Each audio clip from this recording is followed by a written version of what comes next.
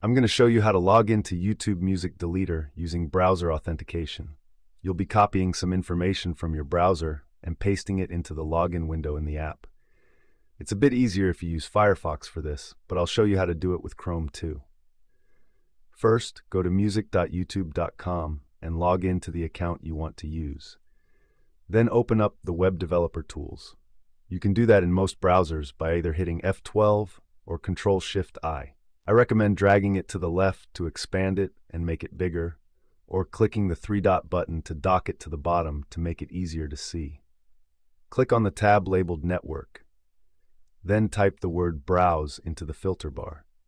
After you do that, you may already see some request entries in the table already, but either way, click on any button in YouTube Music like Explore, for example. Now you should see a request entry named Browse show up in the table. It should have a size that is greater than 0 bytes. If it says 0 bytes, then click on another button to make another entry appear. Once you have a row that looks good, you're going to copy the request headers from it. If you're using Firefox, all you have to do is right-click it, select Copy Value, and then copy request headers, and then paste the result into the YouTube Music Deleter window, and you're done. If you're using Chrome or a Chromium-based browser like Edge or Brave, then there is no Copy Request Headers button, so you have to copy the request headers by hand. Click on the request entry named Browse, and a new panel will appear. In the Headers tab, scroll down to the section labeled Request Headers.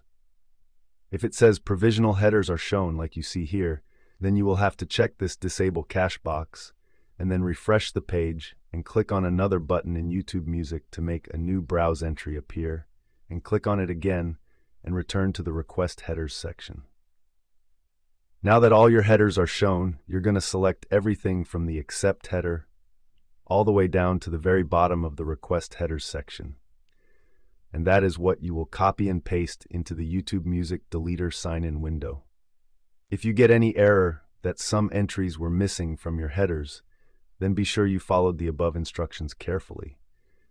You maybe didn't copy all the necessary request headers, or you clicked on a request entry that didn't have the right headers either because you're not signed in.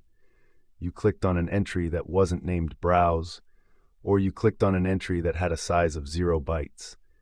Give it another try, and if you're still having trouble, then leave a comment or reach out to me on Discord. I'm sorry the login process is kinda annoying now. You used to be able to log in with Google integration, but Google decided to remove OAuth capabilities in November 2024. If it gets added back, I will immediately update the app to use it instead, since it was a lot simpler.